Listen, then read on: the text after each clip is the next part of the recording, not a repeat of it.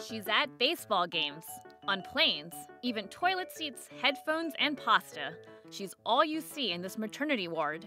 In fact, no matter where you go, Hello Kitty is there. Be it the Thanksgiving Day Parade in New York, a kitty conference in LA, or even bilateral meetings between heads of state. And this is the latest addition to the global Hello Kitty phenomenon, the world's first Hello Kitty restaurant. Locals and tourists queue here daily for a taste. For them, it's all about the cuteness. For the company behind her, this is a huge business. Hello Kitty makes $6.5 billion a year. It's all thanks to a Hello Kitty revival in recent years championed by Sanrio, the Japanese company behind her. It now licenses out the name and, of course, the face. But it still keeps a close eye on the way things work. The requirement is very high standard. So I learned a lot from them. To work with them at the very beginning, the process is really tough and a long process.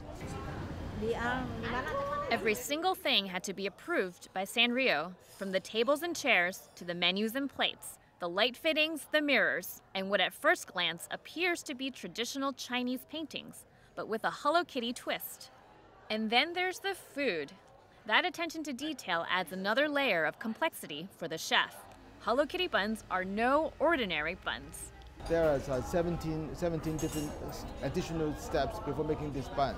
This makes the time of making this bun 3 times more than the normal bun.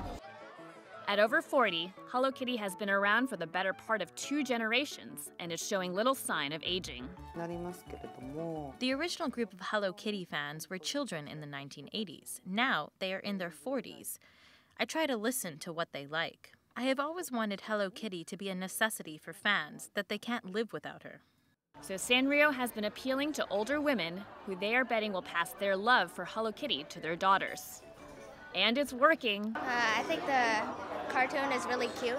My mom bought a book for me on Hello Kitty because she thought it was really cute. New fans are getting their first taste with these carefully crafted bites, and Sanrio hopes that these not-so-humble dumplings will reel them in for the long run. Sophia Yan, CNN Money, Hong Kong.